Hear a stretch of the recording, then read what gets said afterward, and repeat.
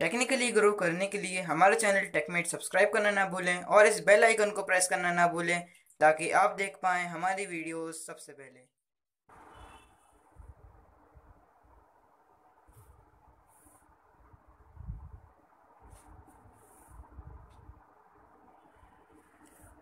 Hello दोस्तों, स्वागत है आपका टेकमेट्स पर। इस वीडियो में मैं आपको बताऊंगा कि आप अपना फ़ोन यूज़ करके टीवी को कैसे चला सकते हैं। तो दोस्तों, ये बहुत ही आसान चीज़ है जो आप कर सकते हैं। तो आपको करना क्या है वो मैं आपको बताता हूँ।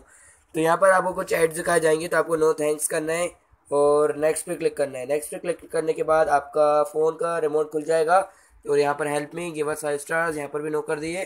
तो सिंपल प्रोसीजर है जो मैं आपको बताऊँगा। तो यहाँ पर आप ऊपर देख सकते हैं सेटिंग का बटन है, यहाँ पर जाके सिलेक्ट कनेक्शन मोड पर जाएं और यहाँ से अपना वाईफाई ऑन कर दें, जो मैंने कर दिया है। यहाँ से वाईफाई आप जब ऑन करेंगे तो आपकी जो टीवी का वाईफाई है, याद रखिएगा दोस्तों, आपकी टीवी वायरलेस होना चाहिए।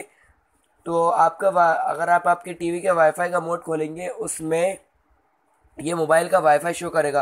तो सिर्फ करना क्या है आपको, आप बस मोबाइल के वाईफाई से कनेक्ट कर लीजिए आपके टीवी को। तो बस आपका ये रिमोट शो होने लगेगा और आप अपने प्रोग्राम्स को चेंज कर पाएंगे।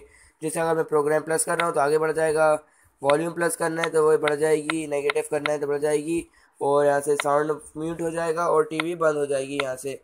बस दोस्तों, इतना आसान है। इस तरह के बहुत सारे ऐप्स अवेलेबल हैं आपको प्ले स्टोर पर, तो आपको इसे भी डाउनलोड कर लीजिए। प्रोसीजर सेम रहेगा, सब वायरलेस सेटिंग पर वर्क करेंगे।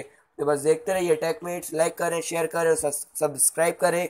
मैं इस ऐप का लिंक आपको डिस्क्रिप्शन में दे दूंगा, जो अगर आपको यूज़ करना हो तो। दोस्तों, ये यूज़फुल ऐप है, अगर आपका रिमोट घूम जाए तो आप इससे आपकी टीवी को चला सकते हैं। तो दोस्तों, देखते रहें टेकमेट्स, ज़रूर सब्सक्राइब कर दें, लाइक कर दें, और तो मैं आप तो वो मिलता हूँ अगली वीडियो में। Good bye.